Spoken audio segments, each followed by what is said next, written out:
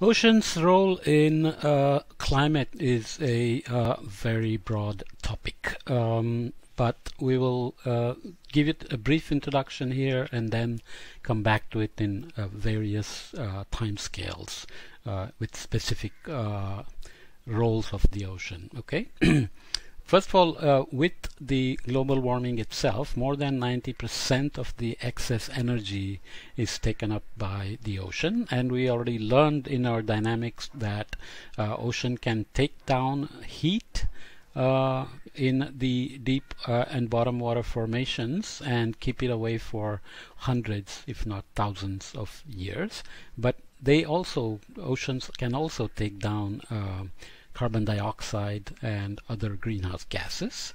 The question then becomes how does the change in climate itself affect the ocean's ability to take up heat and carbon dioxide? But on shorter time scales at monsoons, El Nino, Pacific Decadal Oscillation, and all these climate modes, most of them tend to be coupled. El Nino is one of the strong coupled modes where the ocean and the atmosphere talk to each other very closely, and what happens depends on how they talk to each other. And there are similar modes of variability in the Indian and Atlantic Oceans, which we will mention briefly. So the ocean is a net source of CO2 in some places, and there are places where it's taking down CO2.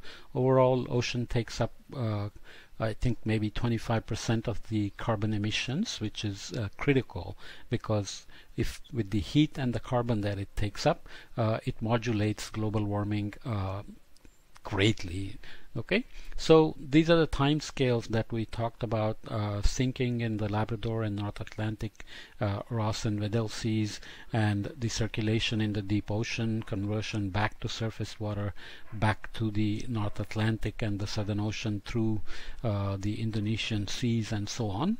Takes a long time, several hundred to several thousand years. Indian Ocean is a faster meridional overturning because it's a shorter ocean with the north closed off by the Asian subcontinent. Okay, over longer time scale we'll see briefly some examples of the continents moving and changing ocean configurations and affecting where the upwelling happens, how that affected evolution of life itself, how continents moved and created these regional seas as well as the mountains in the South Asian region, for example, and set in the monsoon just about 10 million years ago. So that's a fairly new phenomena that affected vegetation, grazers, and so on and so forth. Okay, so ocean has always played a role. Ocean also has a strong seasonality, as we know. If you look at the tropics, the seasonality is fairly weak and the stratification tends to be strong because the surface gets warmer, water column gets stabilized, and this actually shows up as lack of nutrients and low productivity in the oceans, except in the very strong upwelling regions.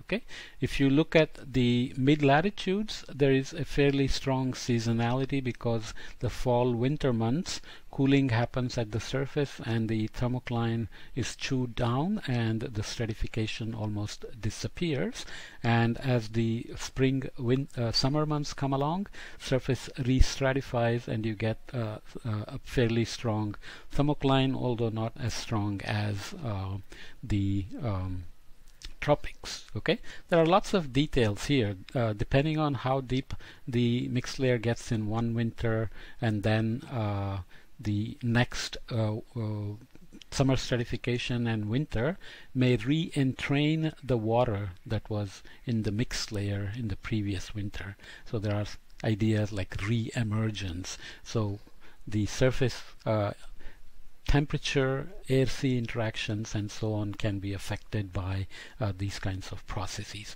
Polar latitudes do have a seasonality depending on how far north you go.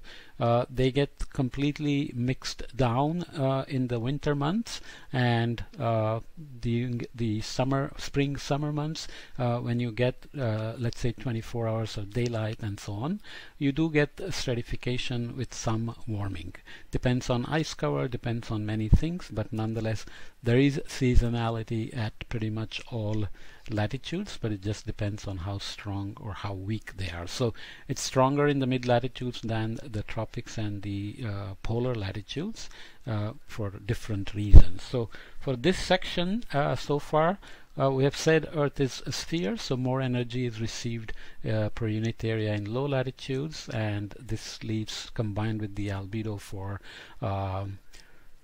and the outgoing long wave, to energy loss in the high latitudes, energy gain in the low latitudes. The required energy transport is what gives us all the winds, rainfall, including hurricanes, tornadoes, which come out of the system, and they force the ocean. And in the last chapter we talked about how ocean is mechanically forced to produce available potential energy, as well as move heat in the thermohaline circulation up the temperature gradient from the southern hemisphere to the northern hemisphere. And the atmospheric response is to move the ITCZ, probably one of the theories, and move energy to the south to compensate for the ocean transport north. Okay, so that's climate at its best, right? Greenhouse gases trap the outgoing long wave. Earth system components have different response times, as we saw. The feedbacks are very critical, and they produce this huge rich spectrum of climate variability. And climate is some kind of an average weather, as we said. So global warming always produces weather changes as well. For example, rainfall becomes more extreme. So if you think of a monsoon season, for example, total rain may decrease, but the season may get squeezed and you get more rain when it rains. This can have very different impacts as well on agriculture, floods, and so on. Water plays obviously a very critical role in Earth's climate, and the ocean absorbs most of the energy. So this is just a brief summary of things, then we'll move on to other timescales.